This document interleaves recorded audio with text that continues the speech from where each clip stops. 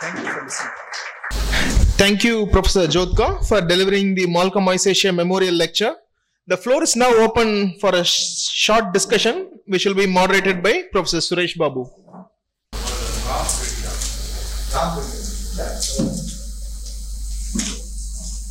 Ramgadiya is a caste of carpenters in Punjab. So the word Ramgadiya comes from Ramgarh. So they were OBC, listed as OBC. They were local carpenters in the village, and they've been very mobile. Now Ramgadis are very prosperous globally. They were taken to Africa by the Britishers, and from there they went to Britain. So they are very influential in the Sikh establishment, diasporic Sikh establishment. They also, but locally Ramgadiyas are still there.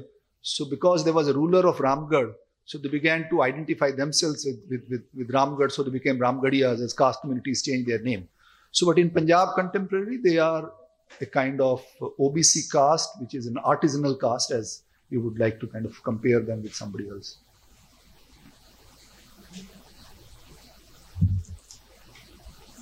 This relational issue while collecting data, I thought is a very, very important aspect, because I think, as you rightly said, and I think as economists, when we're looking at these data sets, we always wonder whether the pattern that I'm going to expect is coming and it's really ground truthing or not. So to that extent, one of the things that has always surprised me about the NSS data is, I think the broad patterns are to a large extent ground truth. We have always been worried about Northeast and Jammu and Kashmir because of the way the conflicts and other reasons.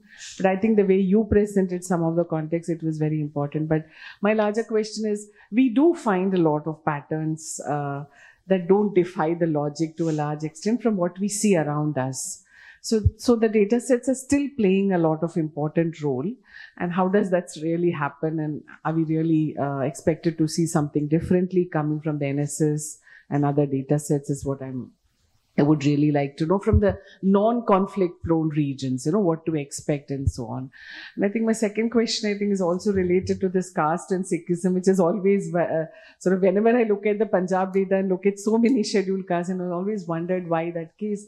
I think your point was very relevant, that maybe linking it to one religion is perhaps not the right thing. That also goes back to the question, how do we collect data which could be probably more diverse and more, because many of us are armchair economists or desk-based economics, we probably can't do so much of field-based work. How do you expect a much better way of organizing information? So this is a question which has come to me almost after every presentation, that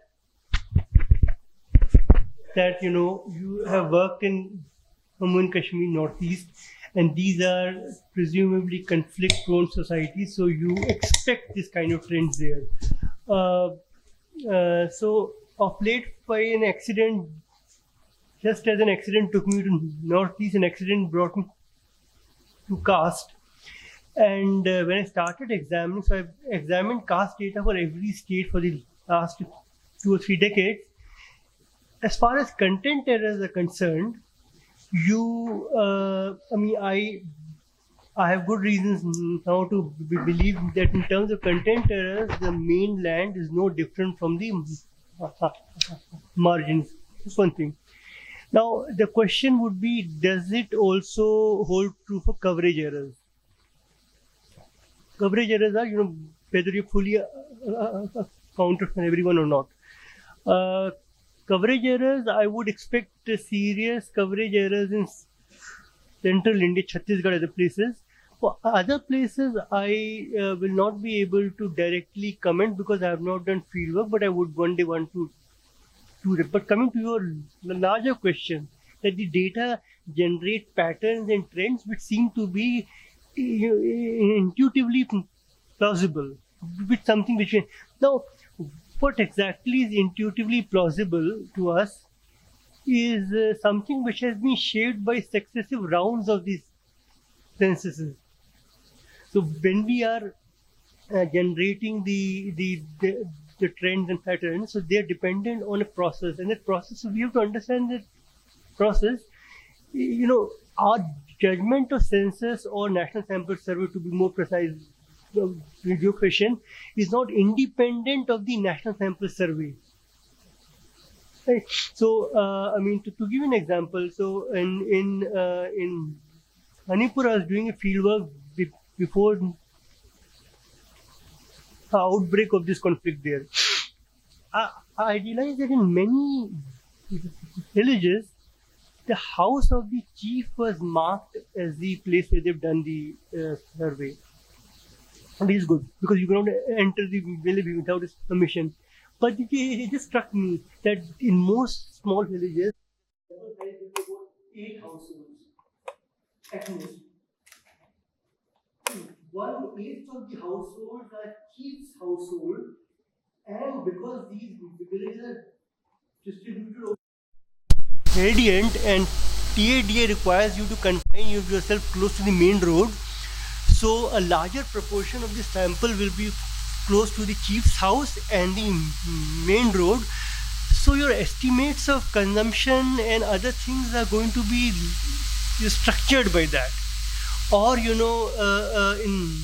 Nagaland, because this, I was talking to Professor T.C. Anand, so apart from insurgency, this concern about going far from your, urban headquarters meant that a lot of surveys were confined to 5 kilometers of the this main road. Now, this 5 kilometers of bus routes was fixed in 1991. So, bus routes expanded much faster than the national sample surveys sample. Now, but now we see a trend in Nagaland which seems to be fine. But our understanding of this trend is our understanding is linked to this. It's not independent of this. So I would say that we need to look. I mean, if economics has to develop its own field economics, every other social science has its field discipline. Economics is the only one who believes they're going to field is a waste of time. Most of them feel that. I mean, I was trained as a game theorist, so field meant just the notebook and the computer screen. That was the best field for us, but then eventually we started going on. The other thing that I should very briefly point out is that it could be that the overall patterns are more or less fine, but because the Indian state is now penetrating deeper and deeper, right, and the issue subcategorization of whether in terms of caste or tribe is now at the forefront.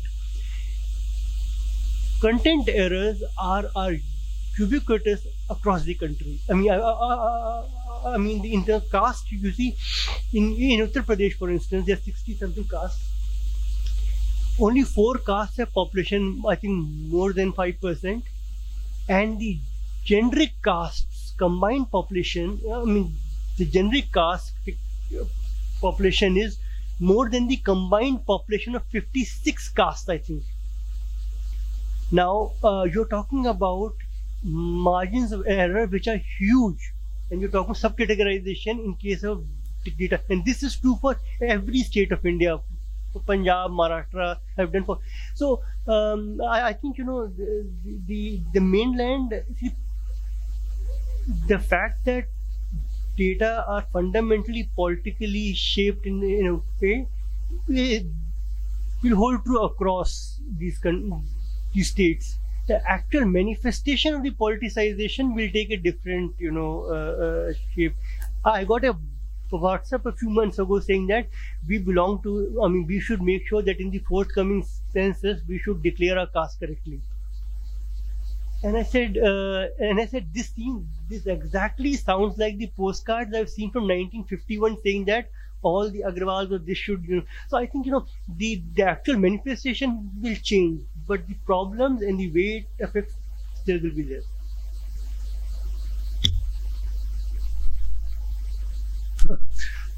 Punjab is the largest proportion of scheduled castes.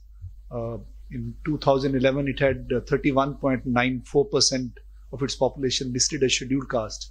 It has 39 communities which are listed as scheduled caste, large number of groups. And interestingly, in 2001, it was around 27.8%. So there was more than 4 percentage point jump in the total scheduled caste population of Punjab. It surprises lots of people from outside, why is it? Punjab does not have an ST list. So, for example, in 2005, there was a community of what are called as Matars or Rai Sikhs. They had been kind of pushing the state for a long time, and finally they were added to the scheduled caste list for obvious political reasons. So there are many other communities which, if there was an ST list, and there are scholars who have written on tribes of Punjab, as such, Punjab doesn't have forests. There are no people who are living in kind of, isolated areas. So that's why perhaps in Punjab, Haryana, Delhi, they don't have ST lists. But there are communities who would describe themselves as, or they are known as kind of tribes of Punjab, for example, Sansis, the denotified community. So there are many of these communities who have never had experience of untouchability, but they are listed as scheduled caste. So that also, I think my own estimate, the Dalit population of Punjab, people who have had experience of untouchability, their number would be around 23-24%. That's my estimate, which is perhaps slightly higher than Haryana, but also because this historically has been a prosperous region.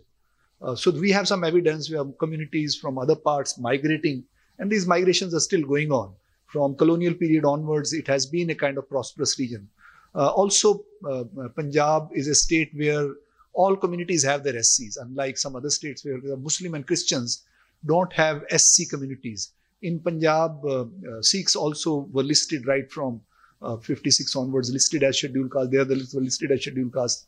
I was told by the local welfare department that even those who have converted to Christianity, they give them scheduled caste certificate without any problem. So there's no restriction. There are only 2% Muslims in Punjab, or less than 2%. So they don't have scheduled caste, but everyone else has.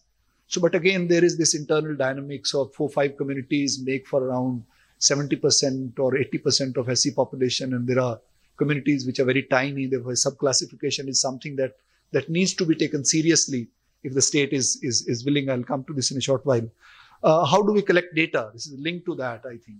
My own argument is that you need to have national level categories, right? Because India is a nation state and there are central level policies. For that you need data.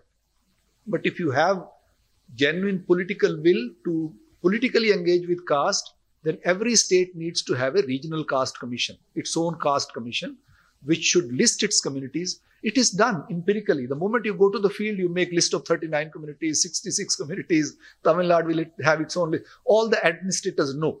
In Rajasthan, for example, Jats are listed as OBC in some districts, and in some districts they're not listed as OBCs. So administrators know the diversities of caste. But we, as social scientists, we kind of want to have convenience of a pan-Indian kind of data set. So, but that can be done at various levels. If you have political will at every state level, you have separate caste commissions. And these caste commissions should also build clusters of OBCs and SCs. And this is a good classification, but I think the word B needs to be taken out. I mean, the backward is a very strange word. I mean, nowhere in the world anyone will have the courage to call people as backward. It's a judgmental category. Likewise, words like low caste, upper caste, we continue to use them. I mean, these are scandalous. You can be filed. There should be a court case if anybody writes the word low caste. There should be a court case because it's a judgment. Let's say, think of an SC student coming to write research and describing his community as a low caste. It has an identity effect. It's crime. It's violence, right? So we need to have a different language of caste if we are politically interested in engaging with caste. That's what my problem is, that if you put it in tradition and then to fossilize these categories, and the moment everyone wants to rush into OBC, why do you call it other backward classes? You could have thought of some other categories, historically marginalized groups or marginalized groups, less marginalized, more marginalized. Those are developmental categories, but these are judgmental cultural categories.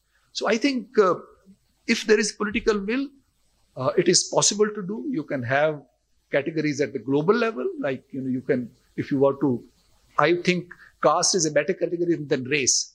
And some of the scholars in US also now are coming back to caste. In early 2000s, there was a caste school of race relations that disappeared because then caste became a Hindu institution, right? But caste is not an Indian word. Caste came to us from Europe, right? So we can think of caste as, in the manner in which I was talking about, institutionalized humiliation, ascription-based hierarchies. So it's possible to use a language through which we can empirically map these inequalities and differences. need to use this? Okay. Sindhu, a point that I want to make, which takes off from what you said, I agree completely about the understanding of materiality in caste. That's absolutely correct. And that caste can exist not in the sense of hierarchical ascription, but caste as inequality can exist even when there are no Brahmins, to quote what you said. I mean, on the flippant side, the Brahmins are after bigger fish now. They want to head IT companies in California. They're not interested here to indulge in ritual humiliation. I mean, so, this identity-based view of caste, which everybody indulges in, right? I mean, those who want to get rid of caste, and to some extent, also caste activists are projecting it all the time. However, what I'm going to say might just confirm your view of the simple-mindedness of economists. But the idea of inequality that you bring, and I think it's completely right. And I disagree with this idea that caste is just identity after all, because there are inequalities which are mediated by caste because of historical disadvantage. However, and you say that economists, and it's largely true, think of inequality as inequality of wealth and income. Piketty, of course, you can't blame Piketty. After all, he's working in a different context. Now, however, Sen has almost 50 years ago, 45 to be precise, I think 79, proposed that we think of inequality not in terms of income, but in terms of capability, right?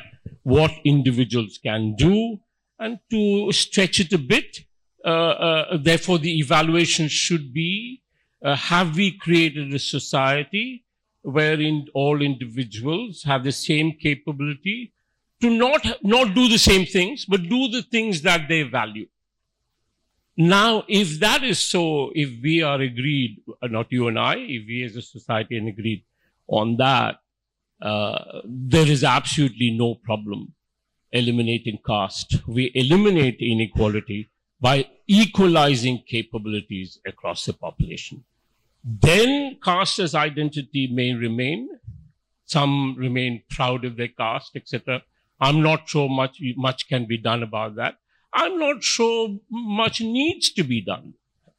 Here I'm going back to my, JNU education, saying that I would trash that as false consciousness at any level of the current hierarchy.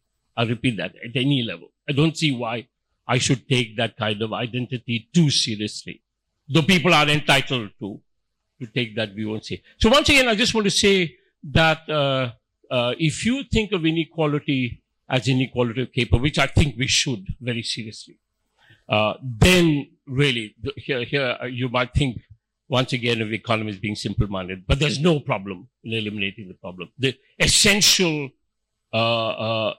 inequality that caste represents, the inequality of capability.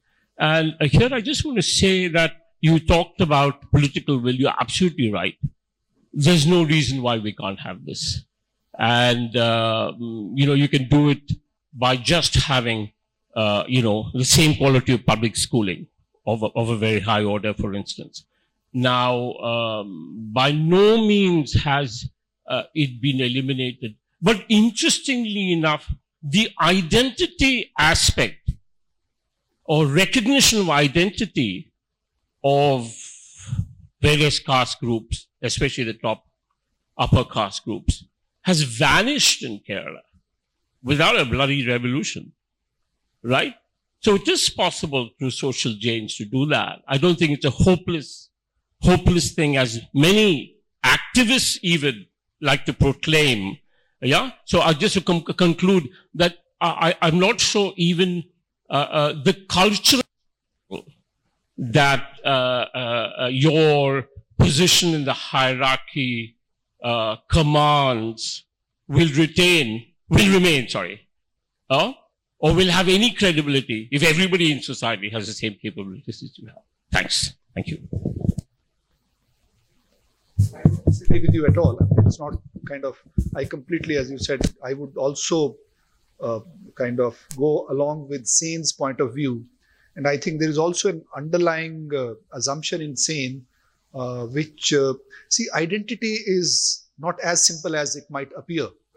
Once you have identity, inevitably there would be two things. One is identity competitions, and second, identity evaluations, right?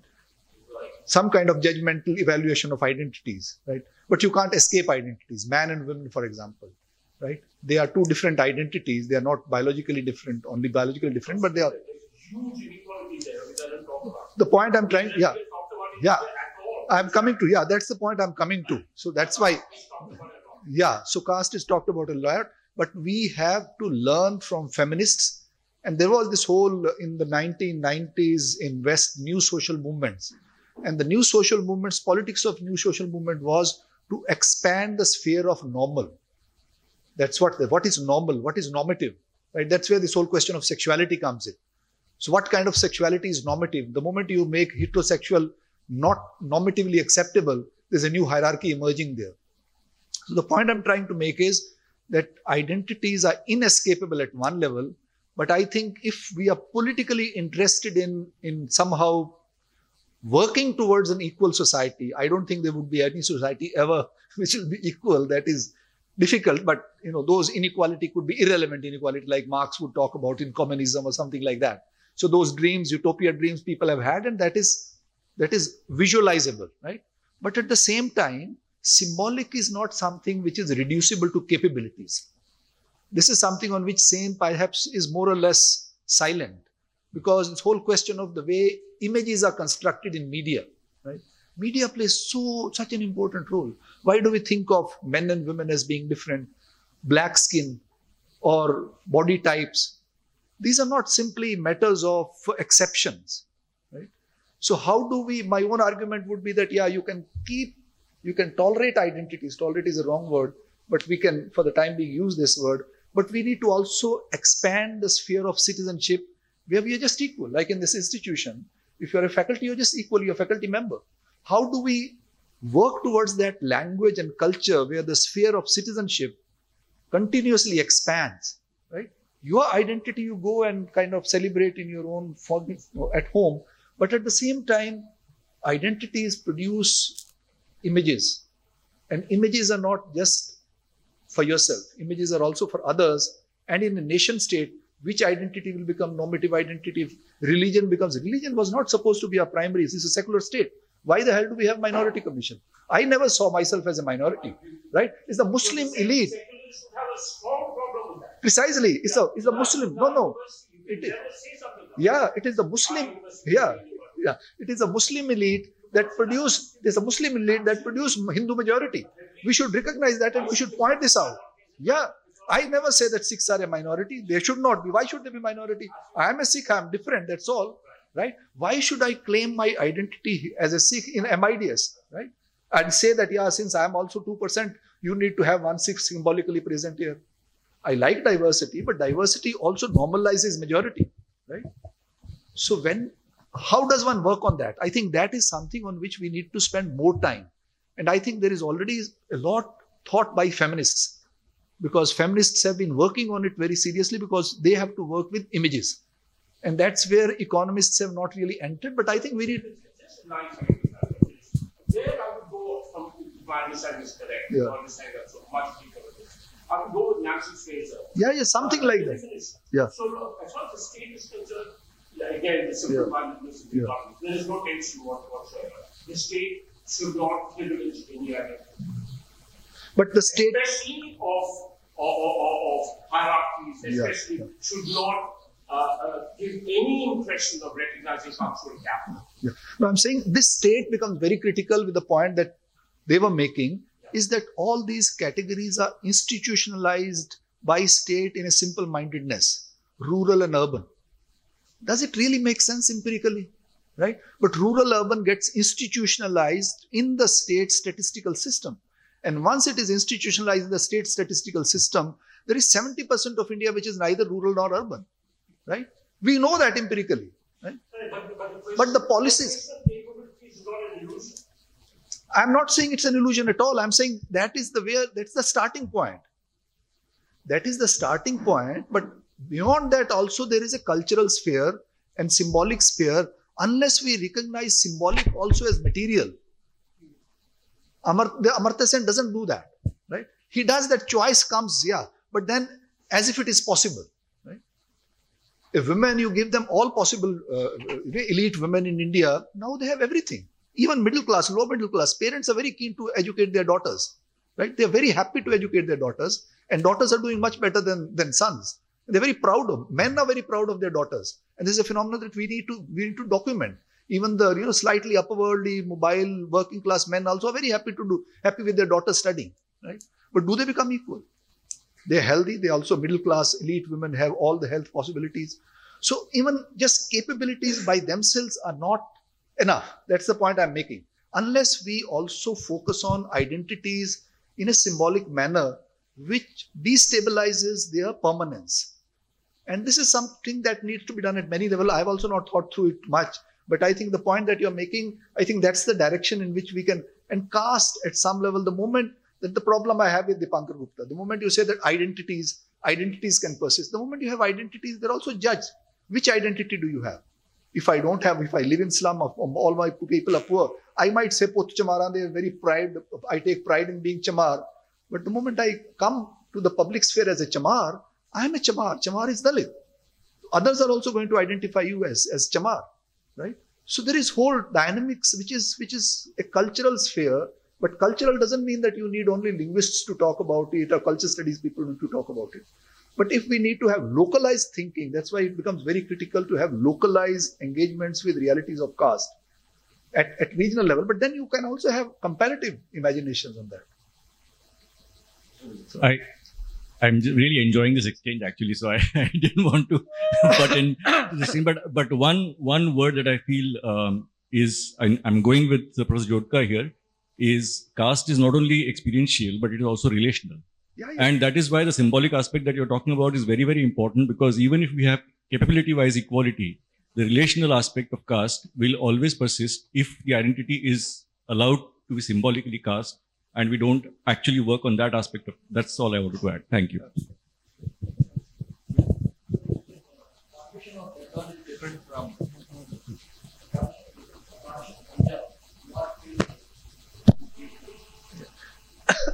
I mean, this is something on which a lot has been written. What happened in Punjab, that within 6 months, everything was done, right? So the nearly entire population of Hindus and Sikhs from Western Punjab moved to Indian side, or they were killed, right? Or likewise, it happened in Punjab. Was 60% of Punjab population everywhere was Muslim. Now, Indian Punjab after partition had 1% Muslim population. Now it is around 2%, right?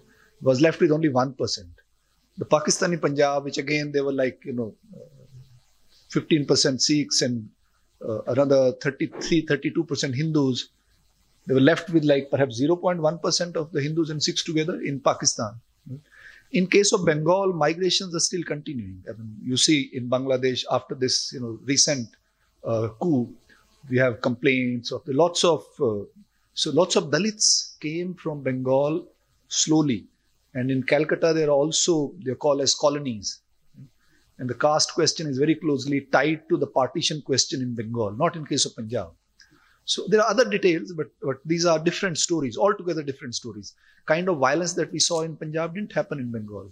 Very few people, Muslims continue to live in Bengal. They make for 26% of the Bengal population. So it's a very large population of Muslims in Indian Bengal, right? In Punjab, they came down to 1%. Two small clarifications, one to Vikas and one to Professor Surendra. One, because what is the kind of an international picture we have when we talk about coverage and omissions of census? Means India, we say we other countries. Is it coverage and omissions when we talk about census? For example, some of these countries have self-reporting in census. It's not enumeration. Are those countries having much wider coverage compared to the Indian data that we see, or what is your kind of take? One, and one to Professor Jodhka. There is also some literature in terms of caste and entrepreneurship. Now, how do we really see that in terms of your own kind of conceptualization of caste? The coverage errors are more or less comparable. Now, but the actual coverage errors they deviate widely. So, and the coverage errors would deviate widely with respect to weaker sections of the society. And so I'm not on work on other countries, but I'll be particularly interested not in the national level coverage errors, they're comparable. I'll be interested in how these coverage errors are distributed across different sections of the society. And is it the case that weaker sections have higher coverage and content errors? And because the weaker sections are dependent on the state, they coverage errors and content errors have a serious impact for them compared to the community. So that's a very good point, but we need, more disaggregated comparisons here. I have a chapter in my book on caste in contemporary India it's called Dalits in Business. It also appeared in EPW. Before that, I did field work in Saharanpur and Panipat on Dalits trying to do business in urban market because rural employment has declined and they are forced to migrate. What do you do in the city? Don't get jobs. But I think it became a slogan or became fashionable in the post-90s context when the neoliberal state was trying to push this agenda across all communities that we need to kind of, self-make and be entrepreneurs, startups and stuff like that. So I think it's part of that. And then this whole narrative of Dalit millionaire comes up. But if you look at the list of billionaires in India, which is now very large, I don't think there's any Dalit there. But coming to my own empirical work, Dalits have no choice but to be entrepreneurs. And being entrepreneur in a very descriptive sense of the term is not something very new. Dalits have also always been in business. I mean, to think that they have never been in business is also, we have a stereotype of Dalits, right? Leather work, all this work. I mean, people living in urban areas also used to wear shoes earlier also. So leather had a huge market. I think we need to work on that, pre-colonial mercantile connections that Dalit commodity production had. We have no literature. We don't even frame those questions. While Dalits were producing commodities, I mean, the entire, occupational structure in whatever you call. So leather was a very important thing and only Dalits worked on it, right? The lot of dead cattle. And this leather would have been also finding trade routes in different parts of the... So if you would be able to identify a few Dalits in, say, 17th to 16th century Tamil Nadu who were doing this kind of trade. So it's nothing new, but this now becomes a fashionable thing because state wants to kind of, and the slogan was that why should you be a seeker of employment? Why don't you become a provider of employment? How do you provide employment? When I did my study, most of them, when they come to the town, they don't have collateral. Right? In Haryana, Punjab, Dalits have no land. Most of them have no land. And if you have in UP, it will be half an acre of land. So you don't get collateral. So you will go and, 3-4 things that came out. So they can't raise loans. They don't have personal wealth. They're not able to start very good business. And then there is no discrimination in the market as such because there is a level of anonymity. But there is discrimination if you want to open a shop and you want to go to a particular area and the shop belongs to a particular caste. So all small town, even perhaps in Chennai and Delhi, urban economies are controlled by caste ghettos. There are certain communities, say for example in Delhi we have these Agarwal sweets, right?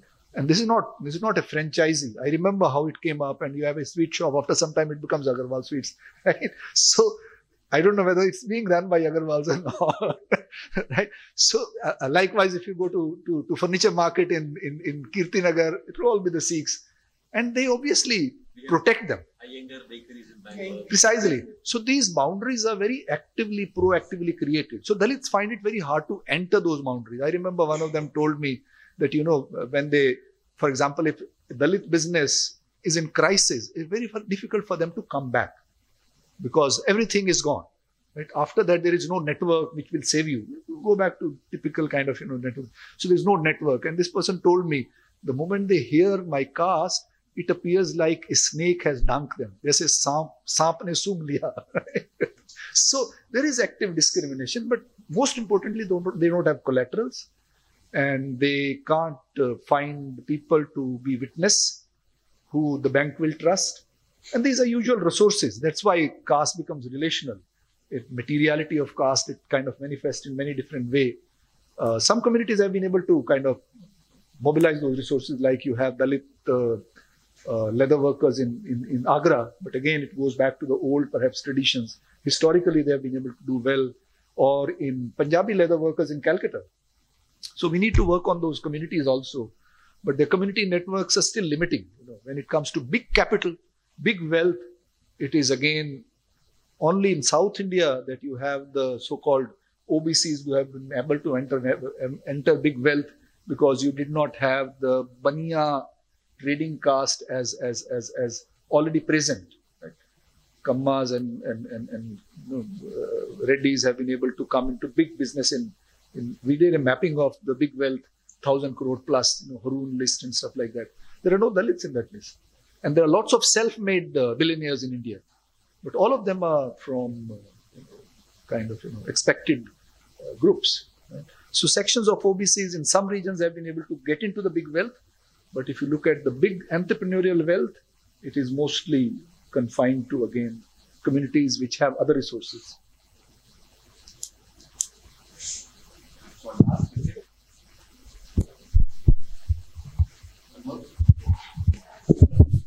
So we can see. Yes, when I asked about Sahajdaris, one other word came to my mind which I didn't ask about Nirankaris and Sahajdaris. About Sahajdaris, Kushwant Singh has written about Sahajdaris, but about Nirankaris, there is only in encyclopedia I could find some material. Other than that, would you like to comment upon, because they are also becoming a social group called Nirankaris and Radha Swamis, etc. Thank you. So in your study, you can see how many people are in CLRI, how many people are working in Leather Research Institute. Okay. Other things, sir, how the SDGs, like SDG 10, we talk about reducing inequalities. How your conception, how you can make conceptually a narrative. So how is beyond the taking the Gini coefficient and all, because when we have to talk at national and international level, these things becomes very complicated. So how we can calculate, and at the end, we have to calculate and showcase. That's the thing. Coming to your question first, yeah, absolutely. I mean, this is again connects to the point that we were discussing earlier. So it also tells us how at global level we can have common language, right? When it comes to SDGs, it will have to obviously operationalize at the local level because problems are local. So this also comes from the same entitlement approach, that you should expand capacities of your population, so that, the whole idea of citizenship also was to expand spheres of citizenship. Initially, it was only civic citizenship, but then people also started talking about health, education, housing. How do you expand that? And thinking of, the multidimensional notion of poverty, which, following Amartya Sen. So I think that is the way to go. I think when we are talking about changing the society or development, we need to have viable categories through which we can compare globally. We are all part of the global economic system, whether we like it or not. There's nothing called nation state. Their nation states are political boundaries, but we are all living in the same world, right? We are affected by each other. So we have to think of ourselves globally, but at the same time, it will have to be done locally, right? So the local context can also be translated in that global language very easily. Capability is not something that's like caste can be easily translated into workable policies. When I'm saying that take out Hinduism, because Hinduism doesn't let you work because you're stuck in that mind. But who is Hindu? All those Hindus, they are in California, they want to take up Brahmins, right? So where is the Brahminness of that Brahmin? Yes, they are castes there. Not that the caste goes away, but that aligns very well with the racial culture there. Because there is culture of hierarchy and inequality which America promotes in many different ways, right? So they don't feel uncomfortable. They don't get seen as being abnormal. So about Nirankaris, it's a slightly complicated question because the word Nirankari has two meanings. One is the original Nirankari that was used by the Sikh gurus. So Nirankar, the God is without any akar, without any shape. That is part of the larger bhakti movement, that God is not somebody you can see and you can. So therefore, they don't believe in a physical God, physical guru, right? So the God is without any akar. But then there is also, once the 10th guru decided that now onwards there are no living gurus, you will have to worship the book. And the book is, everything is there in the book. All the gurus and their writings plus other people whose writings they collected. Some of them are Muslim Sufis. There are people like Kabir and Ravidas who are Dalits from UP. So there's a whole, I think there's 39 or 40 of them whose writing is there. So the 10th guru said, this is your God, right? There's no guru, not God. This is your guru. And if you worship the book, learn the book, read the book, that's why Sikh means your student. You have to read the word and learn from the word and then. So, but after that, there were lots of people, lots of individual ambitious people. They said that we don't believe in this. We believe in what Nanak had said, what all these gurus had said, but we will have a physical guru as well.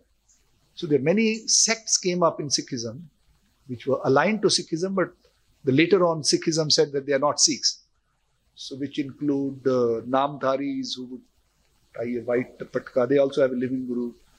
Nirankari, each one of them has a different history. Nirankaris also have a living guru, right? So Nirankari became also a point of conflict in 1978. And after that, they were kind of Sikh establishment said they are not Sikhs at all. But they are still very influential. But they are not a caste. Nirankari is more like a subsect within Sikhism or whatever you like to call it. Not even within Sikhism, they are kind of now independent. Likewise, Radha Swami, they have a living guru. But Radha Swami has its own history. Now their main dera is in Beas near Amritsar, but it starts in Agra. Right? There is a book by Jurgensmeer on Radha Swamis. There is work on Nirankaris as well. There is anthropological work on Nirankaris as well. There is a book by Upinder, Opinder, Upinder Thakkar, Thakkar, on the sects within Sikhism, where she talks about all these groups. Sahajadari is the word comes the opposite of Keshadhari. Right? I am a Keshadhari Sikh.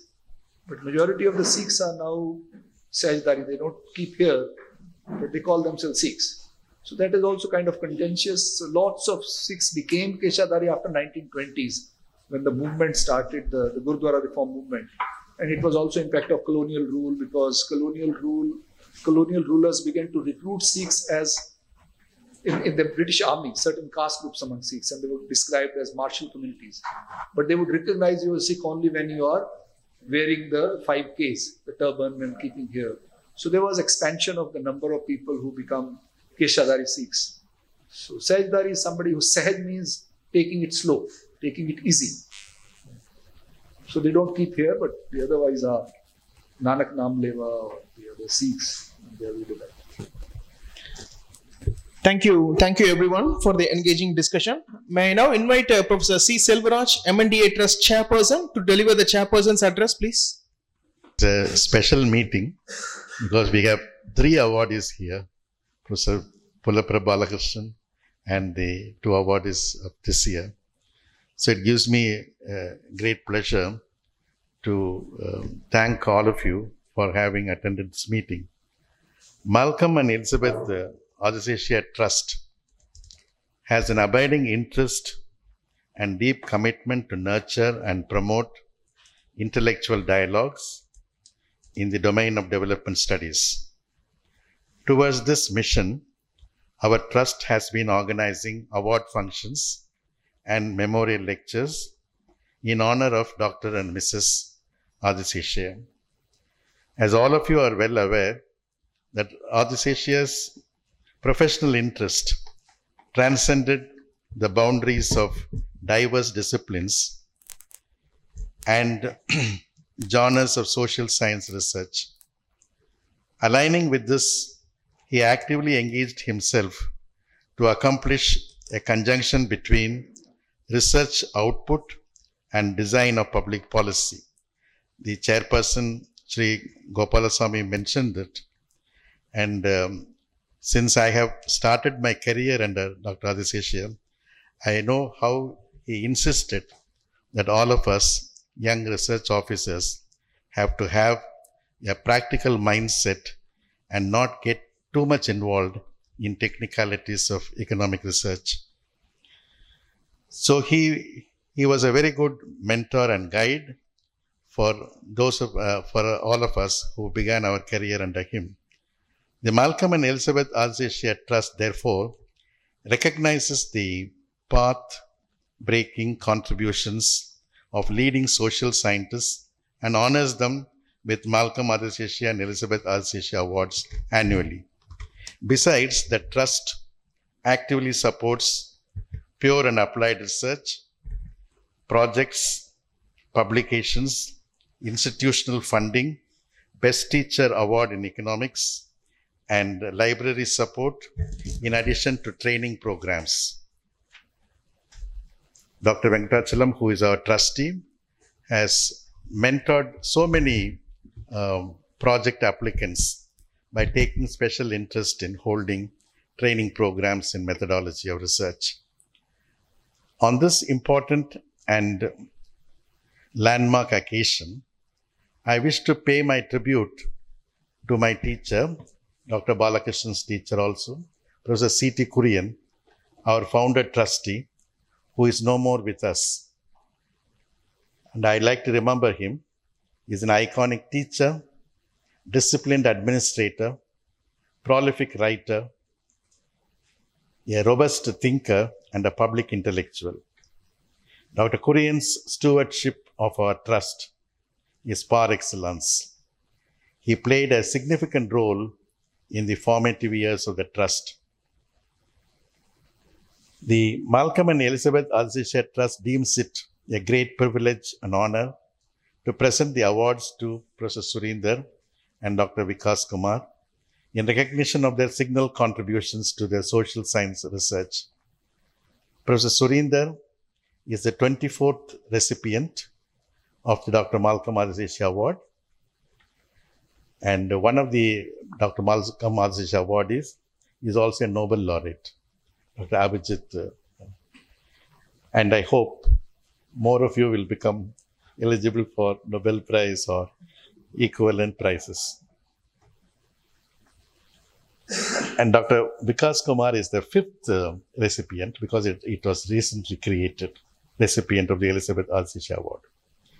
The jury of eminent intellectuals have concurred that both awardees have made exemplary contribution in their respective fields of study and infused fresh perspectives in the realm of social inquiry, as you have seen how Professor Surinder and Dr. Vikas Kumar brought in so many new insights into their areas. Actually, these two lectures are not by any design. They are related, mutually supporting, but we did not plan it that way. But it just happened. I think economists use the word invisible hand.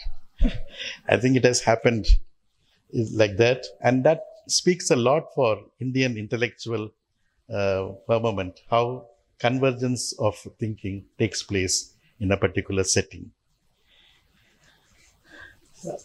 So I take this opportunity to thank the director of the MIDS, who I think was more than cooperative in organizing this program. I think he was always available to us, setting aside his bureaucratic protocols and procedures. He went out of the way to help us to organize this program in MIDS. We are also very happy that we got an opportunity to have this program in MIDS, especially during your Golden Jubilee year. And Dr. Adiseshiah and Dr. Kurian would have been very happy to have this program here. Thank you, Dr. Suresh Babu. And I'd like to thank the chairperson, Sri Gopalaswamy. And I must thank Mr. Narasimhan and Mr. Prasanna for really going out of the way to help us for their seamless support and cooperation. Thank you all. Thank you very much. I'd now like to invite Professor Venkatachalam, RBA Chair Professor at MIDS and MNDA Trustee for a formal vote of thanks. First of all, I'd like to thank MNDA Trust in general and Professor Selvaraj in particular for having kindly agreed to organize this very important event at MIDS. Indeed, in the past, for some years, this event has been hosted somewhere else outside MIDS, but at our request, he has agreed to host this event at MIDS in collaboration with our institute. So thank you so much, sir, for this great kind of honor to us. And I would like to thank Professor Suresh Babu, our director, for his able leadership in organizing this particular event at MIDS successfully. He also delivered welcome address as well as read the citation of the Elizabeth Adiseshiah Award 2024, in addition to introducing Dr. Vikas Kumar, who is the recipient of this award. And I'd like to thank our chairperson, Shri N. Gopalaswamy, who presided over this function and delivered presidential address. And I'd like to thank Professor V.K. Nadraj, who is supposed to have delivered the welcome address here, but unfortunately could not make it for the function today because of some unknown reasons. And I'd like to thank Professor Selvaraj once again for having presented the Elizabeth Adiseshiah Award to Dr. Vikas Kumar and to Malcolm Adiseshiah Award to Professor Surinder Singh Jodhka. And indeed, I would like to congratulate as well as thank Dr. Vikas Kumar, the recipient of Elizabeth Adiseshiah Award 2024, who has delivered a very excellent lecture on data, development and democracy, the political economy of the Indian census. Thank you so much. And I'd like to thank my colleague, Professor Ajit Menon, who introduced Professor Surinder Singh Jodhka and also read the citation of the Malcolm Adiseshiah Award 2024. And I'd like to again congratulate and thank Professor Surinder Jodhka for receiving this very prestigious award, Malcolm Adiseshiah Award 2024, and delivered a wonderful lecture on the caste system in India. And I would like to thank once again the members of MNDA Trust, who has been supportive of all our activities related to this event at MIDS. I'd like to thank all our faculty members, students, the project staff, administrative staff who took responsibilities of organizing this event at MIDS successfully. And I would like to thank Mr. Prasanna for his excellent comparing of the entire event today. And I would like to thank every one of you who have come all the way to participate in the event today. Thank you so much. With the national anthem. जनगण मन अधिनायक जय हे भारत भाग्य विधाता पंजाब सिंध गुजरात मराठा द्राविड़ उत्कल बंगा विंध्य हिमाचल यमुना गंगा उच्चल जलधि तरंगा तव शुभ नामे जागे, तव शुभ आशीष माहे, गाहे तव जय गाथा। जन गण मंगलदायक जय हे भारत भाग्य विधाता। जय हे जय हे जय हे जय जय जय जय हे।